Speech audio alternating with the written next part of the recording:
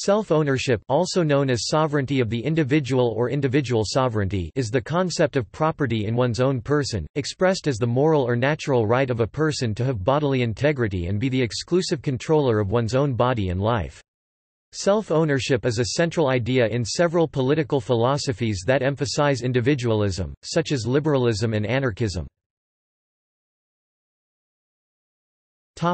Definitional issues. The self.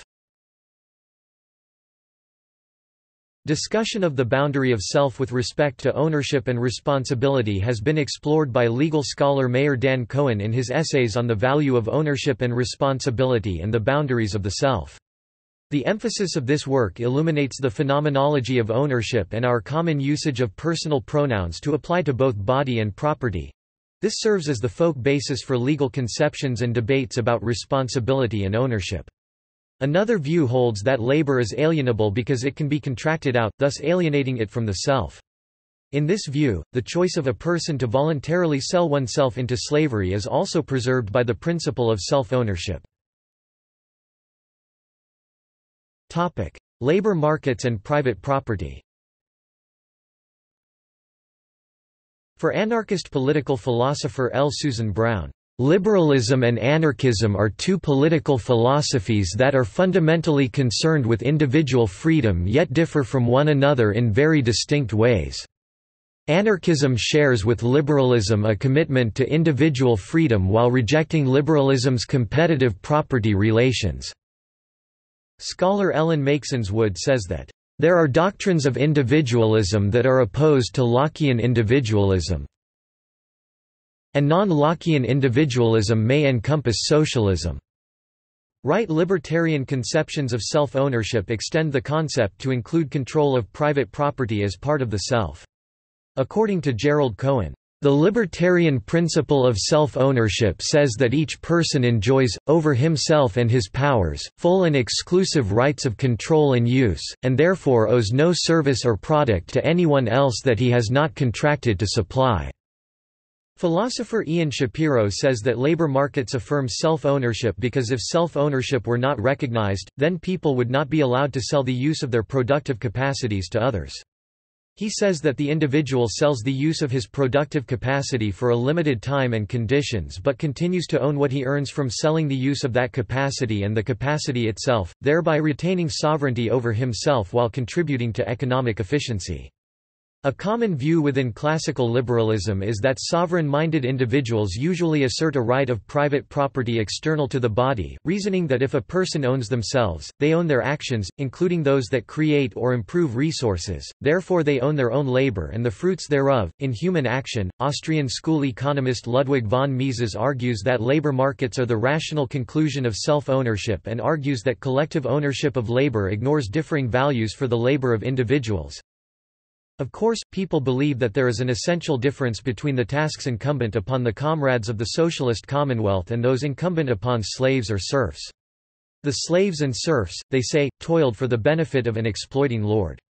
But in a socialist system the produce of labor goes to society of which the toiler himself is a part, here the worker works for himself, as it were. What this reasoning overlooks is that the identification of the individual comrades and the totality of all comrades with the collective entity pocketing the produce of all work is merely fictitious. Whether the ends which the community's officeholders are aiming at agree or disagree with the wishes and desires of the various comrades, is of minor importance. The main thing is that the individual's contribution to the collective entity's wealth is not requited in the shape of wages determined by the market. Nevertheless, there can be defense of self-ownership which can be critical of the idea of private property, specifically within the socialist branch of anarchism. The anarchist Oscar Wilde said, "For the recognition of private property has really harmed individualism, and obscured it, by confusing a man with what he possesses. It has led individualism entirely astray. It has made gain not growth its aim. So that man thought that the important thing was to have, and did not know that the important thing is to be. The true perfection of man lies, not in what man has, but in what man is. With the abolition of private property, then, we shall have true, beautiful, healthy individualism. Nobody will waste his life in accumulating things, and the symbols for things. One will live To live is the rarest thing in the world. Most people exist, that is all. Within anarchism, the concept of wage slavery refers to a situation perceived as quasi-voluntary slavery, where a person's livelihood depends on wages, especially when the dependence is total and immediate. It is a negatively connoted term used to draw an analogy between slavery and wage labor by focusing on similarities between owning and renting a person. The term, wage slavery, has been used to criticize economic exploitation and social stratification, with the former seen primarily as unequal bargaining power between labor and capital, particularly when workers are paid comparatively low wages, e.g. in sweatshops, and the latter as a lack of workers' self-management, fulfilling job choices and leisure in an economy. With the advent of the Industrial Revolution, thinkers such as Pierre-Joseph Proudhon and Karl Marx elaborated the comparison between wage labor and slavery in the context of a critique of societal property not intended for active personal use, while Luddites emphasized the dehumanization brought about by machines. Emma Goldman famously denounced wage slavery by saying, "The only difference is that you are hired slaves instead of block slaves." Within left libertarianism, scholars such as Hillel Steiner, Peter Valentine, Philippe van Parijs, Michael Otsuka and David Ellerman root an economic egalitarianism in the classical liberal concepts of self-ownership and land appropriation, combined with geoist or physiocratic views regarding the ownership of land and natural resources, e.g. those of John Locke and Henry George. Left libertarians maintain that the world's natural resources were initially unowned, or belonged equally to all, and it is illegitimate for anyone to claim exclusive private ownership of these resources to the detriment of others. Such private appropriation is legitimate only if everyone can appropriate an equal amount, or if those who appropriate more are taxed to compensate those who are thereby excluded from what was once common property. This position is articulated in contrast to the position of other libertarians who argue for a right to appropriate parts of the external world based on sufficient use, even if this homesteading yields unequal results. Some left libertarians of the Steiner-Valentine type support some form of income redistribution on the grounds of a claim by each individual to be entitled to an equal share of natural resources. History. John Locke wrote in his two treatises on government that every man has a property in his own person. Locke also said that the individual has a right to decide what would become of himself and what he would do, and as having a right to reap the benefits of what he did. Josiah Warren was the first who wrote about the sovereignty of the individual. See also Notes and references. Bibliography. Cohen, G. A. 1995. Self-Ownership, Freedom, and Equality. Cambridge University Press.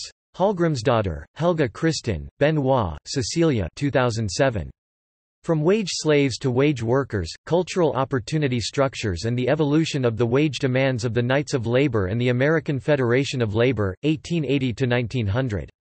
Social Forces. 85 1393–411.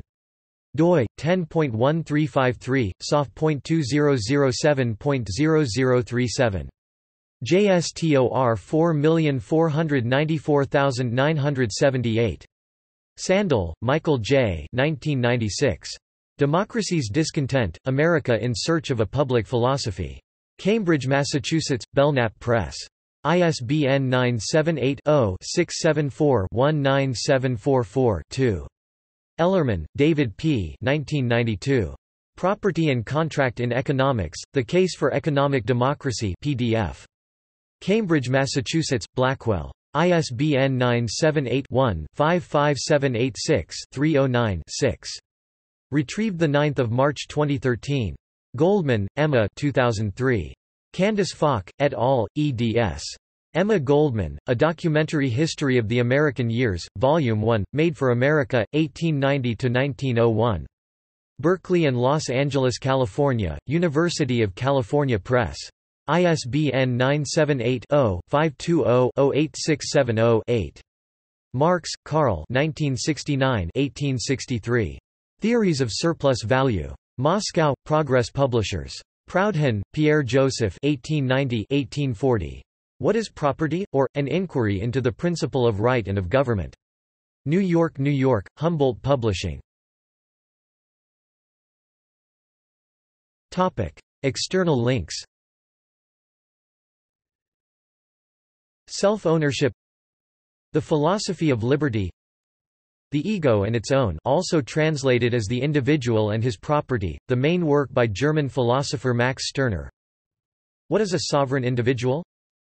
A collection of arguments against self-ownership.